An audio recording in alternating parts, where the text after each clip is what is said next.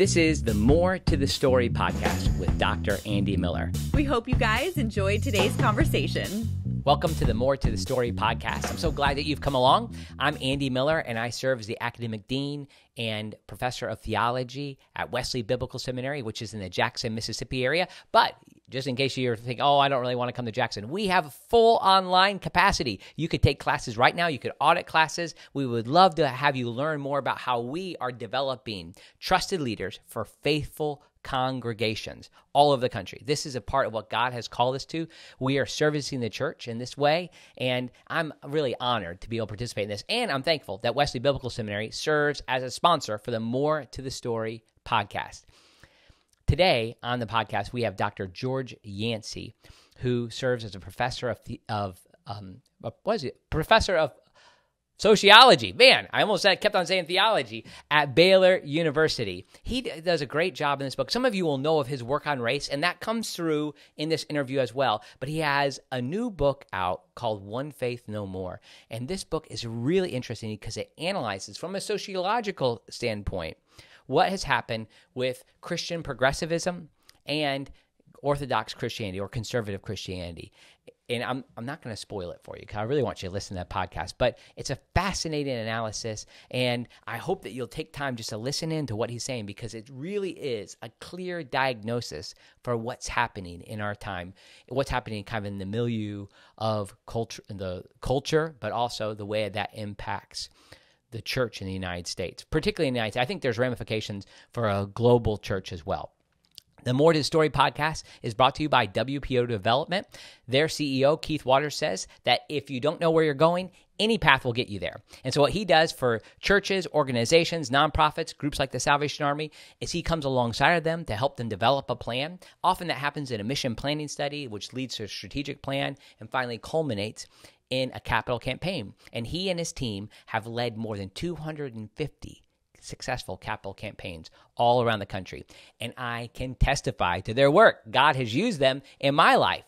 So I encourage and I commend them to you. You can find out more information at WPO Development. You could just even Google WPO Development, or you can find some links in the show notes.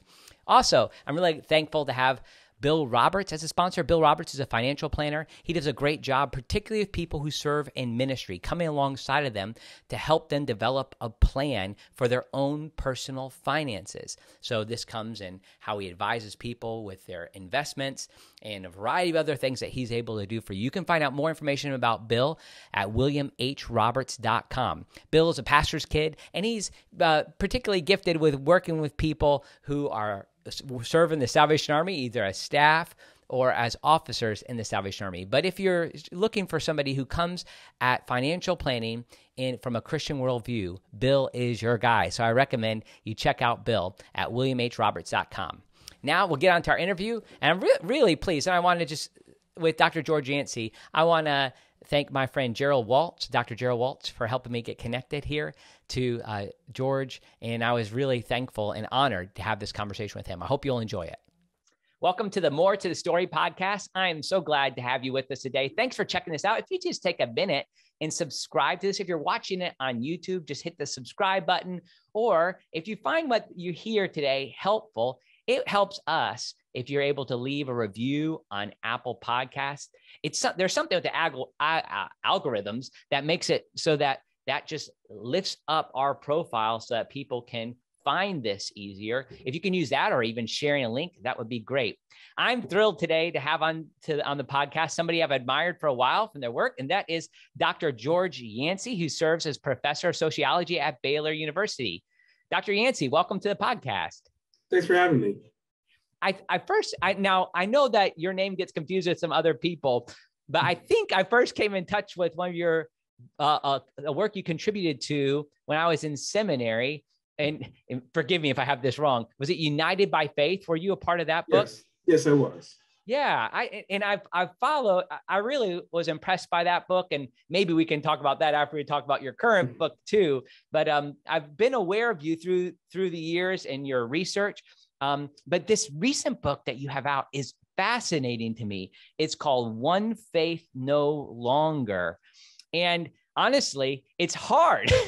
It's a hard book to stomach and to read, because it's analyzing something I think that we're all aware of, but it's this growing divide between progressive and conservative, or sometimes we say maybe orthodox Christian witness in the world. And so I want to just highlight, like, the end of your introduction, you lay out where things are going. And this isn't a theological study necessarily. It's not it's like kind of an indicative study. It's saying what has happened. Like, this is where things are from a sociological perspective. A lot of times we think about it from a cultural or political perspective, and you bring all that in. But you say at the very end, we argue that the distinction between theologically progressive Christians and conservative Christians is so great that at once you can't realistically think of them as the same religious group. They're no longer one faith. Could you give us an idea for what you're trying to distinguish between these two groups? Yeah, because, people talk about Christians as if they're a semi-monolithic group. And so we talk about Christian nation or Christian this or Christian that. And it's understandable because people are using the same terms. But the distinctions between Christians really is tremendous. It's great. And as I've run around in circles of both conservative and progressive Christians, I just have noted that they are really talking about different things, and that the way they construct meaning is dramatically different, even though they use a lot of the same symbols. So that's kind of what I mean, is that we have two groups within what's called Christianity in the United States today, and they are distinct from one another, so much so that the way they would answer what I call questions of meaning, purpose, value, what is moral or not, is so distinctive that they're realistically two different groups. They just have the same name at this point in time. Wow. Now I'm curious too, you don't let your cards out very much throughout this study. It's more or less, again, just analyzing what is like I can't really figure out where you would land on some of this. And I think that's great. But could you tell us a little bit about your story and like how you arrived at this place to even study this in the first place, even your own academic and spiritual journey? Well, it was interesting because, originally when I came out of grad school, I studied racial issues. Okay. And then about 10, 12 years ago, I switched because I was interested in issues on religion, more and more so. And I was, one of the things I've done is looked at issues of bias, of anti-Christian attitudes. Right. And a particular study that I was doing, I was looking in academia, I was looking at how academics feel about Protestants. And I noted that, I looked at mainline Protestants and evangelical Protestants. And I noted that when the mainline Protestants talked about the evangelicals, they talked about them in ways that was very othering. Whereas the evangelicals, even fundamentalist Protestants, did not do that as much as the mainline Protestants. They talked about them in ways that was, well, we disagree with them, but they're still part of our group. Interesting. And then I looked at how they rated each other. And I noted that the mainline Protestants, we used this sort of what we call a thermometer variable, on a 0 to 100 scale on how much you like a group. I note that the mainline Protestants were rating the evangelical and fundamentalist Protestants lower than other non-Christian groups. Interesting. The conservative, especially the evangelical Protestants, were rating the mainline Protestants almost as high as they were rating evangelicals. In fact, I don't think it was statistically different. So that fascinated me. And that got me thinking, wow, isn't that the main, because we always hear about how the conservative Protestants, how much they reject other groups. And when it comes to non-religious Christian groups, true. Yeah. But it got me thinking, are mainline Protestants more rejecting of conservative Protestants and vice versa? And that got me interested in studying this particular issue, which is conservative and progressive Christians. So what is it? What did you use to define progressive Christians and conservative Christians? Like what were there questions that would like make people land in certain areas? Yeah, so we use a theological definition. Okay. So, obviously there's a relationship between theology and politics, but we didn't want to start off with a political definition. Our definition for a conservative Christian was one who believed both that the Bible was the word of God, right? I want to say literal or inerrant or however, and two, that Jesus Christ was the only way to salvation. Okay. What we call particularism. Yeah. We believe both of those. Now, I know there's other, was it Beddington? Yeah, Bebbington, yeah. Bebbington. So I know from a theological perspective, that's probably inadequate, but for our purposes, it serves the purpose. On the other hand, if you deny the Bible as the Word of God, a good book, but not the Word of God, not literal, not inerrant, and you do not see Jesus Christ as the only way, then you're a progressive Christian. So, and of course, there are some people in the middle, but that's kind of how we define both groups. So with those distinctions, then you're saying that the data suggests that because they have this different worldview altogether, that it can't really sociologically be classified as the same religion. Right. Yeah, that's our argument. That's not the same religion. So what else leads us? Because I imagine that politics enters into this discussion. And I have, read the book to understand like where you're going, but I'd love for you to unfold that for my audience here, like some of these other distinctions. So you have these theological distinctions, which makes it different, but then the politics seems to follow as well. Right. So, as it concerns the politics, at first, honestly, when I did the quantitative stuff, I thought, okay, progressive Christians, they're into politics, conservative Christians, they're into theology. But when we did qualitative work, it wasn't that clear cut. What I find is that politics matters. And in fact, in all honesty, quantitatively and qualitatively, politics matters more for progressive Christians than for conservative Christians. But the way, it wasn't that progressive Christians were going, all right, a progressive political ideology, we're worshiping that. What it was that they valued what we would call social justice issues. So things such as inclusion, things such as equality, these sort of general values. And generally speaking, they found these values more readily in progressive politics than in conservative politics. So the politics was a means to an end. It wasn't the end in itself. Gotcha. For conservative Christians, the theological beliefs was an end in itself. That either you believe Jesus Christ is the salvation, only way salvation, or you don't. So that was an end in itself in a way that politics was not for progressive Christians. So politics matters, but not quite in the way that I originally thought. Interesting. Now you also make in chapter 3, you talk about the difference in how they handle legislation too. Like there's so politics matters and how you live things out, but there's also the sense that what evangelicals do with their beliefs legislatively is different from the way that progressive Christians do that. Is that right? Yeah, so, right. And so that's the chapter where I was curious, because we know that people who are theologically progressive tend to be politically progressive, and people who are theologically conservative tend to be politically conservative. But what happens on issues where they disagree with their political base? And so I want to look at pro-life on abortion, progressive Christians, and pro-immigration reform, conservative Christians. Sure. And what was interesting is that when conservative Christians talk about politics in ways that are contrary to their political base, they're more aggressive than progressive Christians. They're more willing to say we need to change the laws. They're more willing, and in keeping with their sort of overarching morality, they use scripture to justify their political positions. Progressive Christians, while they will critique other progressives on abortion, do not tend to call for legal changes, and thus their critique is a little bit more careful.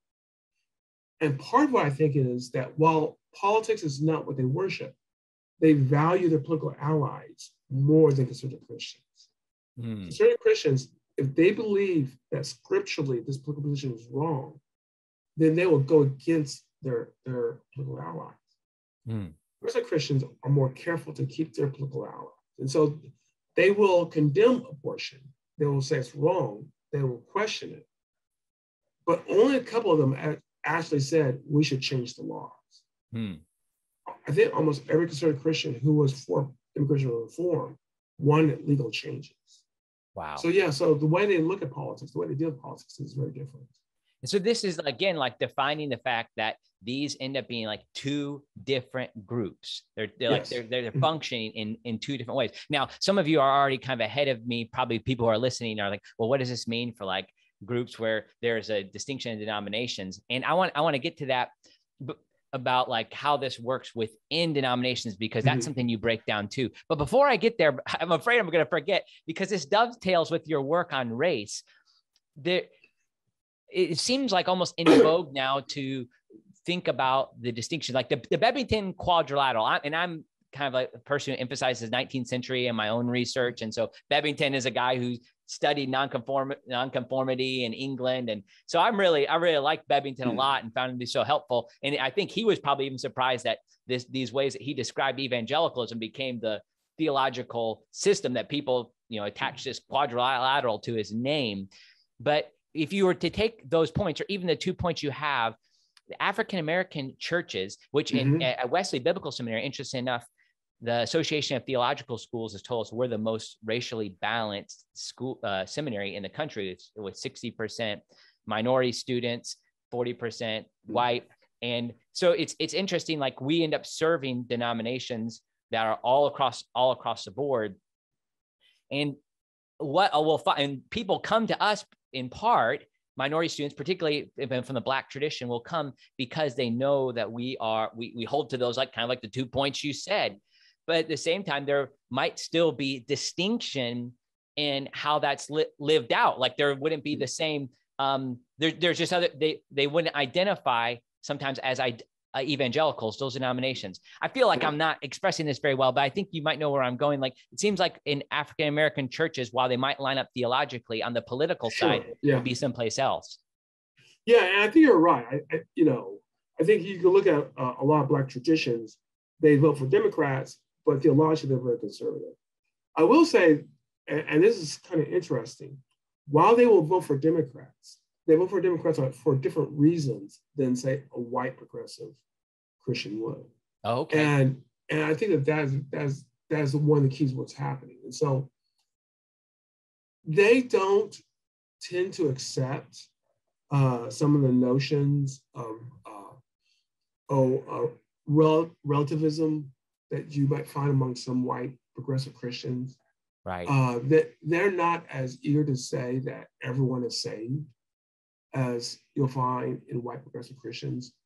So they don't really fit well with them, but they vote for the same candidate. They're concerned about racial issues, racial justice is what's driving a lot of their vote. And so, it may be that part of what I'm looking at is a divide among white Christians. Okay. And where will the Black Christians find themselves? I think that's an interesting question. I think that's something worth further research. I can't give you a really good answer right now because that wasn't the focus of our study. But right. I think that if this divide really becomes more pronounced and more people understand it more, then that'd be interesting. Just one little side note. Yeah. While it was a small movement, there actually was a movement among African Americans towards the Republican Party in the last election. Right. So it is possible, depending on the candidate, I think, that you'll see more of a movement in 2022, 2024, which might mean that those who are in a conservative Christian tradition are moving towards a conservative political tradition. Interesting. I think that's a possibility. Once again, you want to look at the data to see, but I think that's an interesting possibility. And maybe I'm wrong. And you had some data on this too, talking about election trends and our voting trends. I found that so fascinating too. But even Donald Trump, and I'm trying not to, hopefully people just gotta say a name, doesn't mean I'm being political. He doubled and he had very low numbers with African-American support, right? Maybe it's easy to double it when it's so low, but yet still increased significantly. Is that the type of thing you're seeing across the board more than just for Donald Trump? Like that there was? Yeah. I mean, I know I like you. I don't want to get into the specifics of it because, you say Donald Trump and then vote. Yeah. I wonder, and of course I can't know this, I wonder if there'd been more of a movement if Trump wasn't at the head of the ticket. Right. Because I do think there's some issues that are resonating with African Americans, and I think that some of them are fearful of Trump. Now, people can say they shouldn't have been. All right, Fine. I'm just saying that that's the perception that Americans have. And so I do wonder whether or not there would have been more movement if Trump had not been the top ticket, but he was. And so if he's not in 2024, then we may get a better answer to that question. Interesting. Now, to the denominational question, what you also highlight is that what we see happening with this distinction between progressive and conservative Christians isn't limited to denominations. And I really appreciate in the first chapter, your outlining of the history of these distinctions. And you highlight in my book, some of the most major studies and things that have happened. So I feel like it's very thorough, and like a historical theologian would like it a lot. Like, I think you've done a great job with that. So but as you got there, you end up having this place where there is this distinction that has now, and you're talking about sociologically, moved beyond the old lines of denominations. Is that the case? Yeah. So, like 100 years ago, if we were studying religion, Christianity religion, denominations would have been incredibly important. They were strong fault lines in which Christians stored it with themselves. And, there were certain theological traditions associated with it. I think around the 1970s or 80s, maybe a little bit 1990s, some scholars began to write, look, denominations are not as important as they used to be. People are not identifying their denominations anymore. And we're starting to see the rise of, say, non-denominational churches, interdenominational churches, and people start denominational hopping a little bit more, within the same tradition. And so within denominations, you have a conservative and a progressive tradition. Sure. That's finding it out. And so what that means for me is that, another way in which I could have looked at progressive conservative Christians was denominational identity. I felt that was not that useful, given that denominational identity has less salience to your average Christian today. Right. That's the case in like what a lot of the content of my podcast in the past has been connected to my denomination, which is the Salvation Army. And it's a very strange, there's been a lot of people who've tried to sociologically analyze what we are. And it is a weird thing. It's like, are we a church, sect? Are we like, how do we fit in with this category? Are we a church? But one thing that's unique about the Salvation Army from a polity standpoint is that our governance model is that we are an international denomination, the 133 countries globally. So already we have huge distinctions amongst how we identify. But the question of sexuality has come up, maybe not with the same fierceness that it has with some denominations. Like, we haven't divided yet. I'm sorry to say that word, but whereas other denominations have divided for the last 40 years. But it's expressing itself now, particularly like in with country to country. So Western Europe, Australia, Canada, there's like an emphasis towards embracing some form. Yeah, that's right. But it's cautious, and the international leadership is doing its best, I think, to hold things together. But I think in light of these other things that you're saying, the typical fault lines are coming there that are between these other questions of the scripture being the word of God, Jesus being the way that people are saved. So I see this happening in my denomination. We want to comment on that? Yeah, I mean, I don't know enough about the schisms in the Salvation Army to comment directly on that. Right. I will say that sexuality is an interesting issue because it allows both sides to express themselves. In that, all right, so what do we do with same-sex attraction, same-sex sexuality, and that sort of thing? If you're a progressive Christian with these sort of humanistic ethic of social justice, what you value is tolerance and inclusion. And so you use that to interpret what you do with it. So it's not that you discard the Bible completely. You interpret the Bible in light of your values of inclusion and tolerance. And according to those values, you interpret the Bible to more of an affirming stance. Right. If you're a conservative Christian, it's not that you're intolerant or you don't want to, everyone has to be exactly like you. That would not be fair. But that tolerance is tamed in your mind by the scriptures. So when it comes to the issue of sexuality, what do? You go to the scriptures, you use your interpretation of that. And for most people, their interpretation of the scriptures in the conservative tradition is that this is wrong. and therefore it is sinful. So that is an interesting issue by which we can sort of distinguish how a progressive Christian would come at these issues, as opposed to how a conservative Christian would come at these issues. Right. What I found is that it's just the sexuality is the way into the discussion for many people. And what I've done, and I've tried to have conversations with folks, and even on this podcast too. And I have one that hopefully will come out soon. But I go through the Salvation Army has articles of faith that everybody agrees to at some point in their life if they become what's called a member or soldier in the Salvation Army. And I went through all of those statements, and I could say them in 5 minutes. Like, it's pretty quick. But if I went through all, there's classical evangelical doctrines in the Wesleyan tradition, particularly. But what I find is I work through them. If there's 11 of those statements, probably half of them aren't affirmed by those who would be LGBTQ affirming. And then the same thing's true with the other statements that we would have. What I can't quite get my finger on, maybe you can help me, is like, people are so drawn to the group itself. Like, that's their home, even though they don't affirm what the articles are that define the group. It's like they still want to be a part of it. And I imagine this is happening in other denominations as well across Christianity. I think it's probably connected to the conflict that you articulate. Yeah, there's probably, there's residual denominational identity issues that's happening. So you grew up in, say, the United Church of Christ, and you want to, that's part of your identity. And even if your beliefs change, you'll tend to join those churches. So there probably is some of that.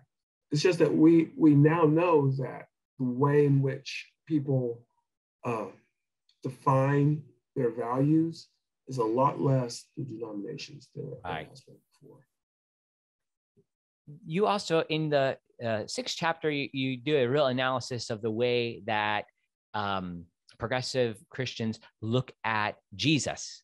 Jesus and like the distinctions that people have in how they understand Jesus. Because like, it's a popular thing to say, and I tried to be like, this isn't exactly a dramatic or a Martin Luther type of moment, but I noticed nobody on Twitter is saying, like, their first line, they're not saying I'm a Christian. Nobody say I'm a Jesus follower, right? And so I decide I'm going to say I'm just a straight up Christian, right? But even that title is distinct. So the way liberal, progressive Christianity and conservative Christianity talk about Jesus, that's distinct too. And you analyze that. Can you talk to us about that a little bit? Yeah. So for conservative Christians, Jesus is the Son of God. Jesus is, he is part of God, how the Trinity works out. Yeah. To be deified. And progressive Christians greatly respect Jesus. They greatly respect him as a fantastic teacher. And some will say he's the Son of God. So let me just right. We're not talking about people who are atheists, right? Who are Christian. But just like the Bible is to be respected, Jesus is to be respected. But the notion of there's less this notion of this sort of personal relationship dynamic than you would normally find among certain Christians. And more of that, he's this great model for us to follow. Right. And so that is kind of, it's a difference that emerges out of these different perspectives on the nature of what Christianity is. Is it the one true religion, and the Bible is the holy arbiter of that religion, or is it not? And because Christians say it's not. So one of the things you helped me with was thinking about how both groups see each other. And that was helpful to me. And again, it's kind of hard to read at times, but I think what it's doing is it's laying out probably what the real experience that many people have on both sides. So could you tell, how is it that conservative Christians, and you've addressed this a little bit already, but I just want to give some focus to it. How is it that conservative Christians view progressive Christians? They tend to, of course, these are tendencies. This is, I want to make sure I'm not saying every single conservative Christian does this. And when I talk about progressive Christians, I'm talking about every single progressive Christian. These are tendencies. they tend to see progressive Christians as another kind of Christian that they kind of disagree with. A little bit weaker Christian. They're not as strong in the faith, but they're still in the fold per se. So they disagree with progressive Christians, but they still consider progressive Christians as part of what we call their in-group. Okay. They're still with us. They still identify as Christians. So that's how conservative Christians see it. Progressive Christians, looking at conservative Christians, they are much harder on conservative Christians. They see conservative Christians as intolerant, sometimes bigoted, sometimes ignorant. They generally don't want much to do with them, and they generally distance themselves from them. And part of this may be that they both share the term Christian, but they have these different beliefs. Progressive Christians know better the differences between conservative Christians and themselves than the other way around. Okay, yeah. Conservative Christians, they tend to think, well, there's not much difference between, we worship a little bit differently. They baptize their infants and we don't, or something like that. Right, sure. They don't appreciate just the schism that's there. And this is one of the reasons why progressive Christians have a lower regard for conservative Christians and vice versa. So the idea of the in-group, is that like a term that's often used in sociological studies? Pretty much, yes. So that the idea is like conservative Christians tend to see progressive Christians as being a part of the in-group. And right. the distinctions you're saying, like they don't value them. But on the other side, and that's probably like progressive Christians are much more demeaning at times, or separating themselves. Now, of course, this isn't, I'm not saying if you're a progressive Christian, you're listening, it's like I'm saying, right. I'm not that. Anecdotally, I know exceptions to all of these things, certainly, but on the stats as a whole, that's where we're saying that's what this distinction is. You bring up this term. Did you want to comment on that? Sorry. No. I mean, I think that's good. I'm trying to make sure. I want to make sure I got it. The term Christian. This is the one that's going to be interesting. If these are two different religions, sociologically, what's going to happen with the term Christian? I know I'm asking you now to do something different outside your study, but I can't help but go there. And I'm curious if you have any thoughts on that. Yeah. And of course, my thoughts are predictions, and I don't claim to have to get the prophecy. So we'll take them for what they are.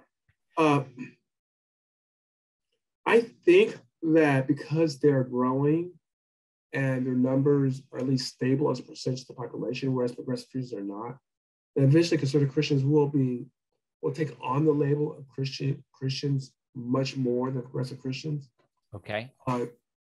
And I think that at that point, there'll be more delineation as to the two different types of religious movements. So that would be my guess. Now, the one thing progressive Christians do have going for them is that they tend to be more in positions of cultural power than conservative Christians. So they may be able to hold on to this title a little more that way. But I think at some point they'll just get tired of being associated with these people that they don't like, and thus they'll create new titles for themselves. So you think that that's what will eventually, if it stays on this track, they'll just create a different way to describe themselves. So for instance, within United Methodism, the split that's coming there from a group that's called the Wesleyan Covenant Association is birthing a group called the Global Methodist Church. Whereas the one of the liberal versions that's coming about, progressive versions, called I think it's called the Liberation Connection, and it uses the old English spelling of connection. So those are pretty different ideas. I don't think either is giving up the term Christian yet, but it seems like that's what your study points to, is like it's going to have to get to a place where we say this is for the sake of we're existing within different worldviews. Yeah, I think I'll get to that. How exactly looks, is a good question. You can look a little bit on how Buddhism and Hinduism this is separate from each other.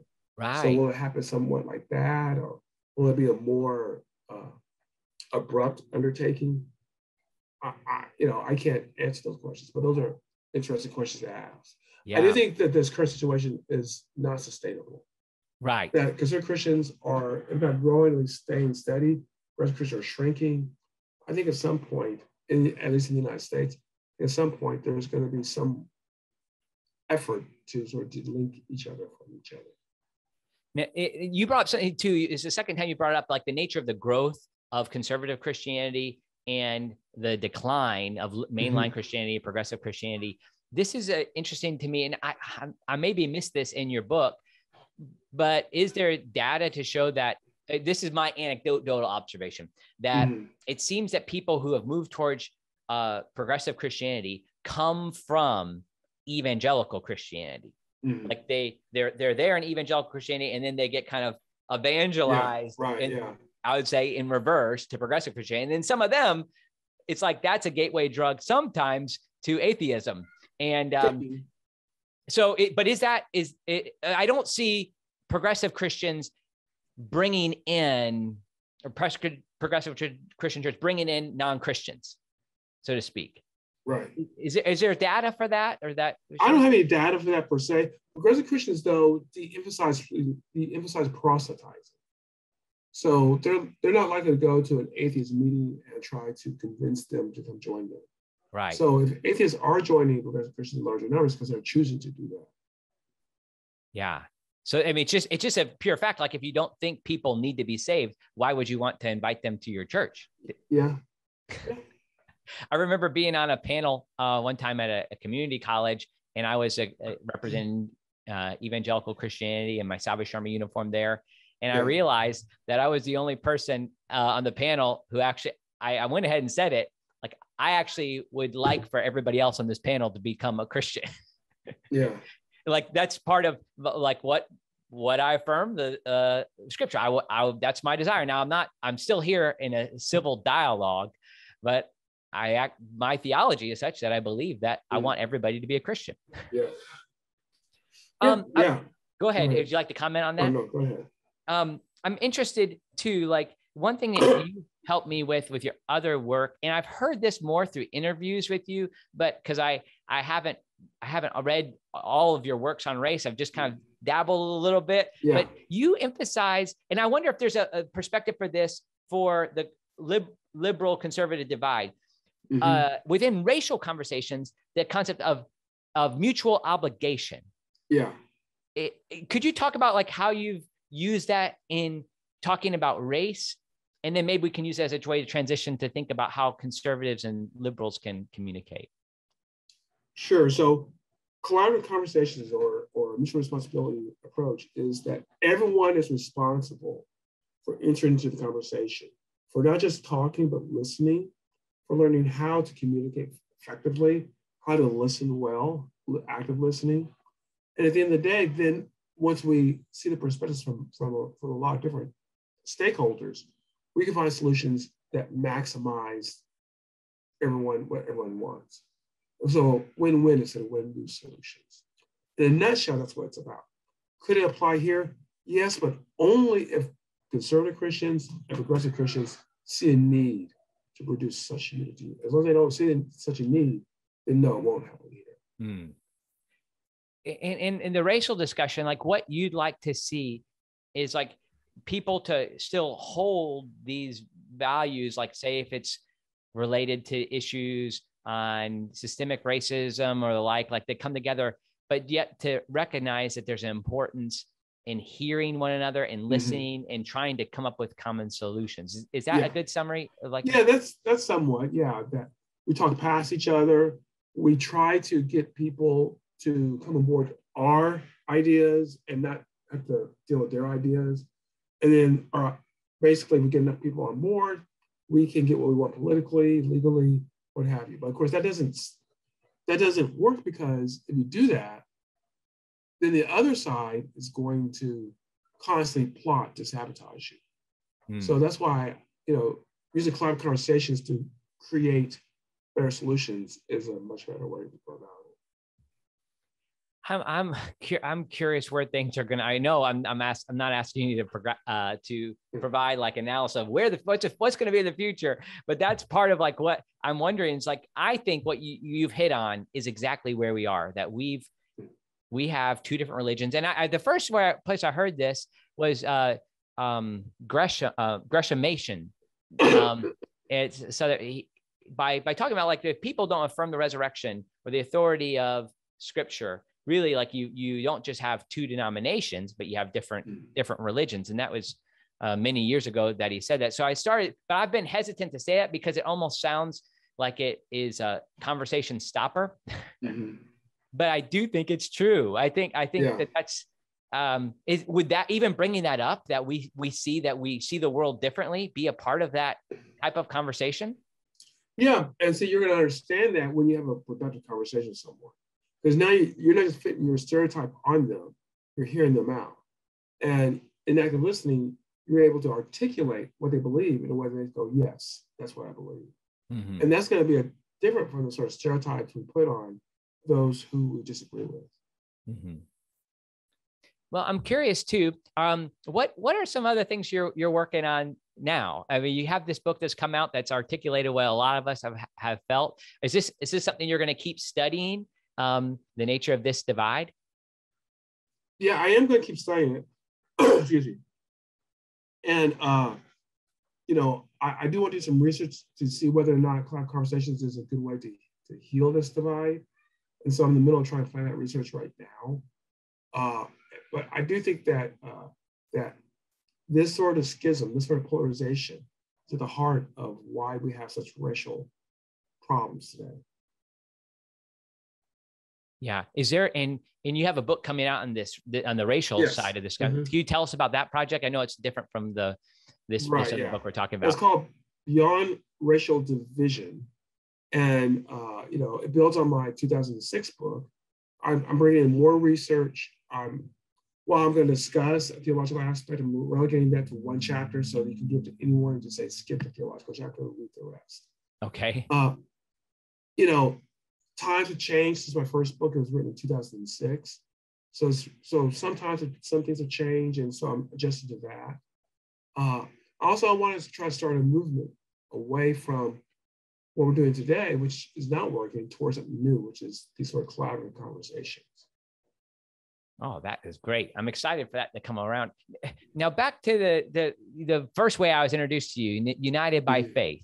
Yeah. That book had an idea. Now, I know that's a long time ago, but I'm curious of I've seen that book was inspiring to me to see a multiracial congregation as an answer to problems of race and racial tensions. But I've been in the Salvation Army in the United States, by and large, is multiracial at the grassroots level. It's different when you get people in leadership, and that ends up changing like dynamics, and there's a lot involved there. But I've also known like that was an emphasis in the early 2000s that maybe is moved away from that now in light of like cultural needs that people have. Like there were churches that combined, and they combined for 5 to 10 years and have separated. Now that's anecdotal. I'd be curious in your reflections on United by Faith now, that book, United by Faith, 20 years later. Yeah, I mean, I was fortunate to be able to work on that project. I think that book, because I wasn't the head author, our head author was a theologian, and so that book's a little bit more theological in my work. I mean, we do bring in as social scientists some of the research angle, but that's a little bit more theological. When we wrote that book, it's not that people were against interracial churches, it's just that there weren't that many out there, and people didn't know what to do in order to produce them, or they didn't want to do what they need to do in order to produce them. I think the situation is different today. While there's still not enough from my point of view, there's a lot more out there, and you have more and more people who are experienced in handling these different cultures. And so, I think it's an important book in its day. I'm not sure it's aged well, simply because we have more acceptance than we used to have of interracial churches within the body of Christ. Yeah. It seems like there is I'll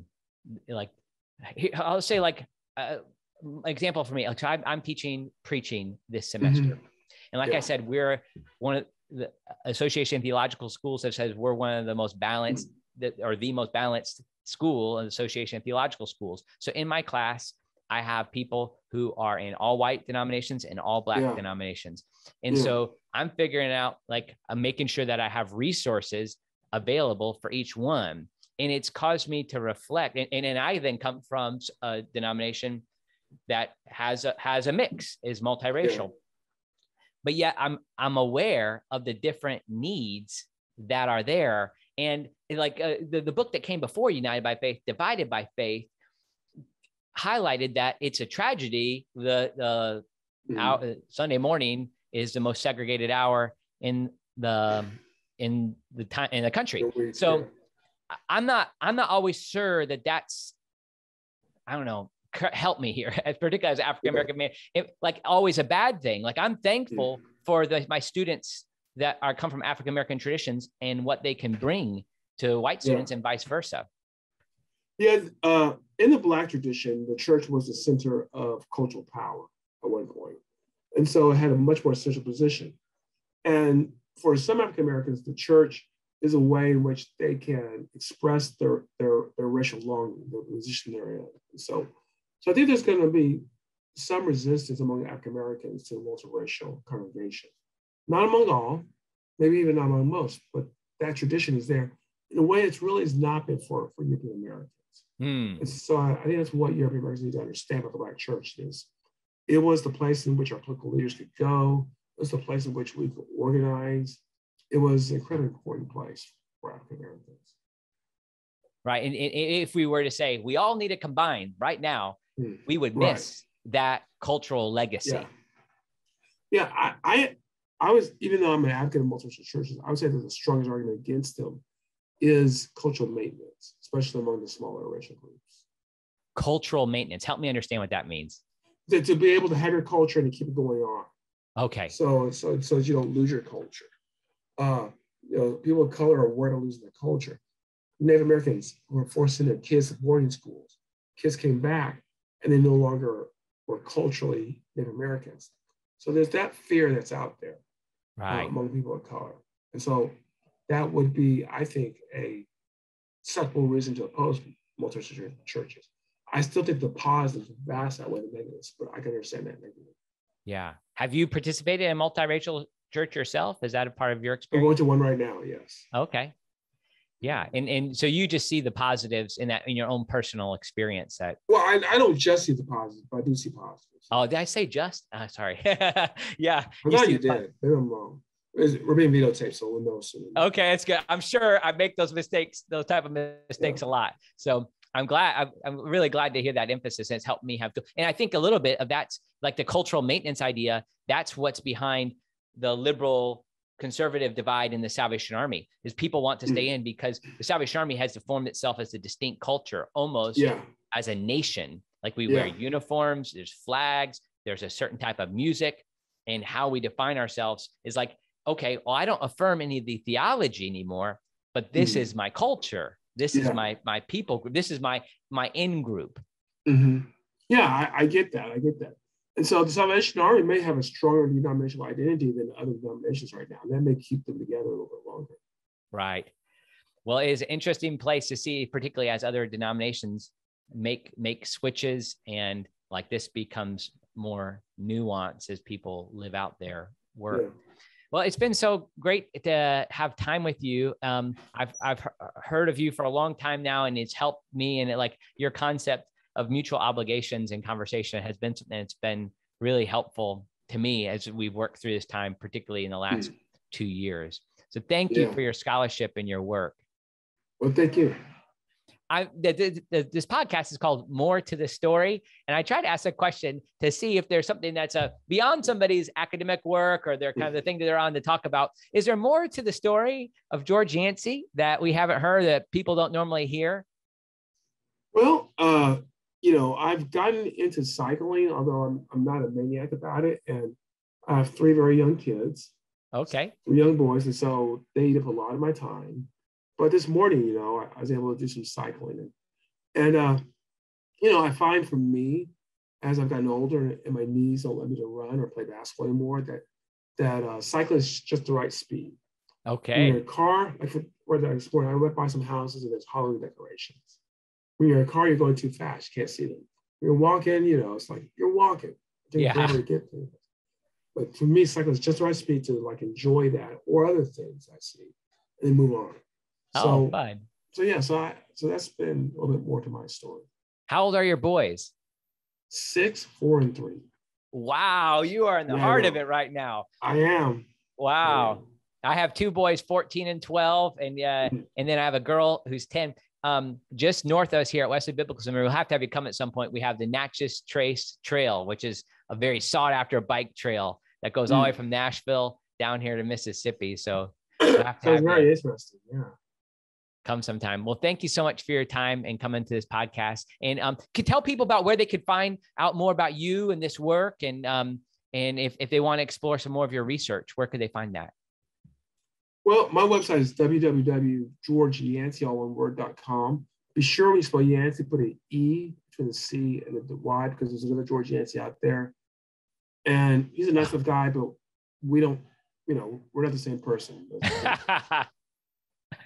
Oh, yeah. And of course, you have Philip Yancey, too, another. There's that, yeah. There's actually another George Yancey who's in psychology, but we don't get confused because he's white and he doesn't study race. Whereas the other one I confuse is an African American that studies. He's a philosopher of racial issues. Wow, I'm sure. Yeah. Have you all met face to face yet? No, I don't know if we even talked on the phone, but we have email back and forth because I get his emails and he gets mine. Right. Well, I'm Andy Miller the third, and I have my oldest son's the fourth, and we're all been in the Salvation Army. And then there's another Andy, but I'm forwarding a lot of emails. So we'll say that. So I understand how that works. Yeah. Thank you again for your time, Dr. Yancey. Thank you, and God bless.